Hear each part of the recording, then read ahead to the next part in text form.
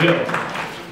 Good evening, ladies and gentlemen. I want to thank all of you for taking the time this evening to come and hear our position on the important issues facing our community in this coming election. One of the obvious questions for most of the candidates here is, why did you decide to run for city council? For me, the obvious question is, why did you decide to run for city council again? I had no intentions of running for another term. In fact, I was halfway on my way to retirement until several issues surfaced this past year that made me reconsider that decision. First was a decision of the majority of the council to bring marijuana facilities, grow houses, and retail sales to our city. We simply do not have the resources to properly enforce and regulate these facilities. Without that, Montebello faces serious potential negative problems for our community, our residents, and most importantly for our children. The second issue is Montebello's critical financial situation, which is highlighted by the fact that the state of California is doing a full high-risk financial audit of our city, which is done very rarely. The decision or reason for this is not because we have an income problem, we have an irresponsible spending problem, and that needs to be addressed. And I feel that that's one of the other main issues. Therefore, I decided to run again because of that. Now, the obvious question also would be, while you've been a member of the city council the last 5 years, why didn't you do something about these issues?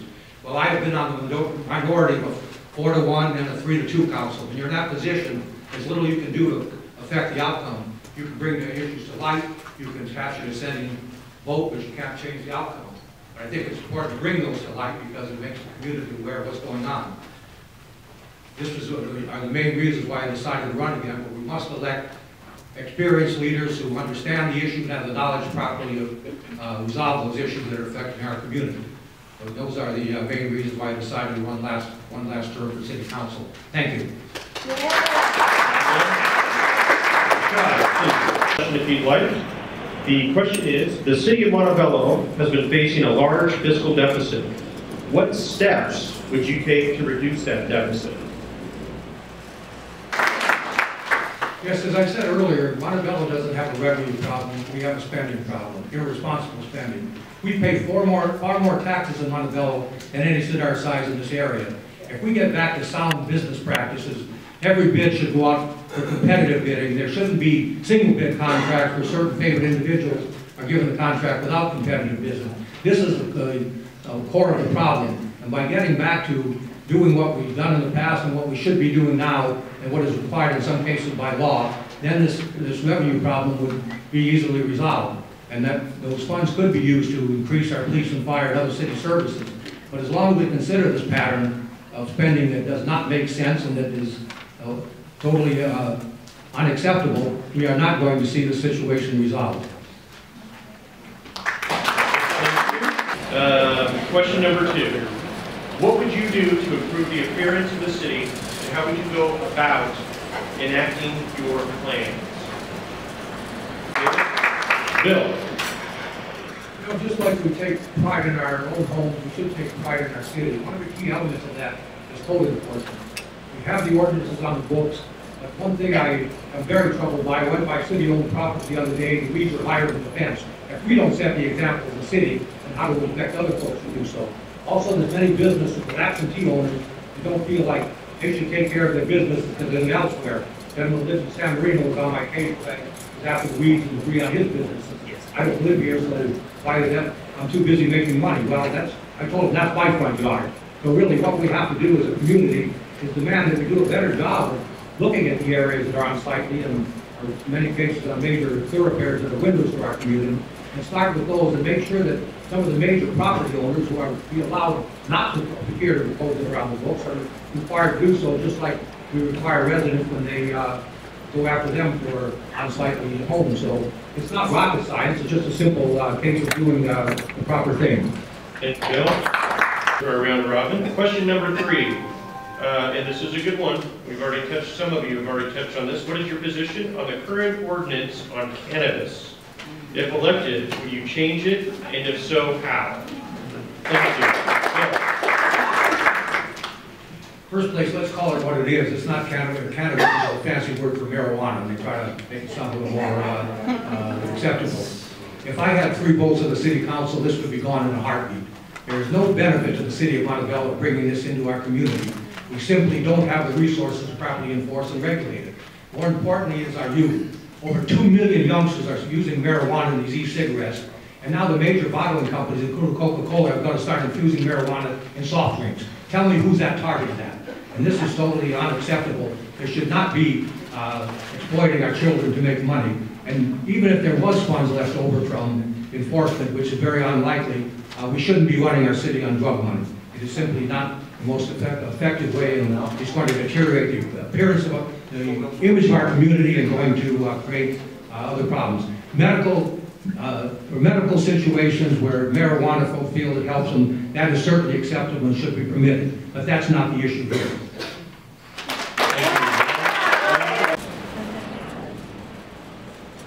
All right, question number 4. If elected, you will be part of a 5-member council. How will you work with your fellow council members to accomplish your goals? You know, when I was first elected, I thought you ride in on the right horse and take the city and get everything you want. You quickly find out in the political process that doesn't work. Consensus building is important, but more importantly than that is civility and a respect for the opinions of other individuals, rather than the situation we have in our community today where if I raise an issue, I don't get a response from a colleague, I get a personal attack. That destroys the essence of the democratic process, because unless you have an environment where open dialogue and exchange of ideas can take place, we are not going to be able to address the important issues for our community. But more so is to be well informed on the issue and understand what the potential impacts are. Sometimes we think things will be great and then we find out not so great at the end of it. So an informed council, an informed community, and working together with the community is the most effective way of getting the proper things done that will benefit our community. Thank you. So, Bill, the first question from the audience is, businesses are building more and more apartment complexes in Montebello, and it's impacting parking. How does the City Council plan on resolving the parking issue?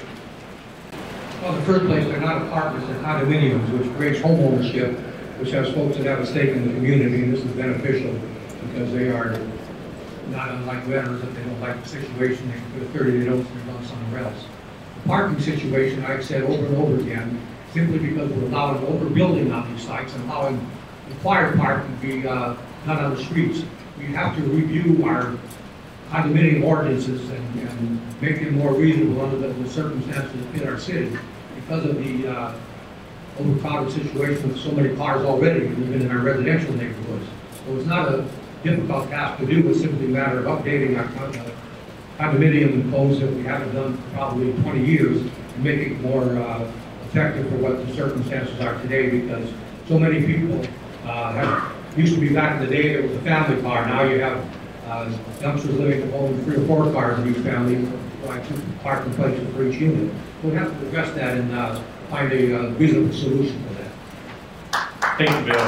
Montebello, like surrounding communities, has a housing shortage. What, if anything, would you propose to address this issue? And it also says parking issues, which I guess would go along with that as we're talking about. Thank you, sir. Would you like to hear the question again? Yes, thank you. No, I'm quite familiar with the question and the issue. Unfortunately, this is far too complex an issue to try to address in 1 minute. There's a lot of aspects of it that need to be considered. But because of the cost of housing in Southern California, many people are forced to rent. And landlords are raising rents at such a fast rate that is causing people to have to spend 50 or 60% of their income just to keep a roof over their head and keep very little for the other basic necessities. This is totally unacceptable. The major H that we passed at the last election in November has started to have some very positive impacts. But one of the main things they're looking at is vacant government, industrial, commercial, some even school properties that can be converted to affordable housing. And I think that's at least one area to be started in. But like I said, there's so many other aspects of it. I just don't have the time to address those in a short period of time that we have to address this question. Okay, thank you, Bill. And Southward starts it. Do you believe you can keep the city's fire and police departments under local control?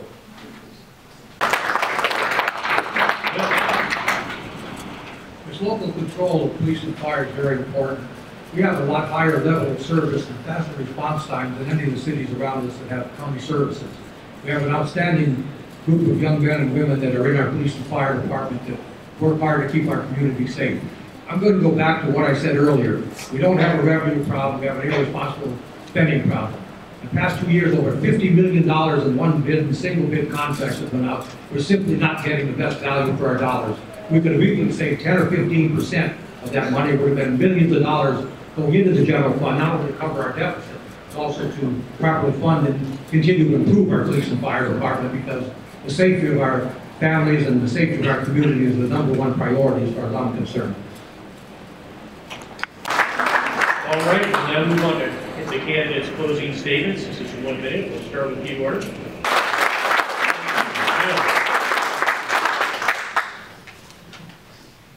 I think you've heard my position on many of the issues, and let me say it as plainly as I can at the number of coffee hours to the individual residents. If you re-elect me and give me 3 votes on the city council, I guarantee you we'll have the city back on sound financial footing within a year. It's not rocket science. Get rid of the good old boy system and get back to sound business practices. That is the whole key to it. We'll have revenue, maintain our own police and fire department, as well as begin to meet the other needs of our community. I want to thank the Chamber for hosting this evening, and for all of you to take time out to hear our positions on the issue. And I would urge you to carefully consider what you've heard here this evening as you consider casting your ballot on November the 6th. With that, I again thank you for your kind attention, and God bless and enjoy the rest of the evening. Yeah.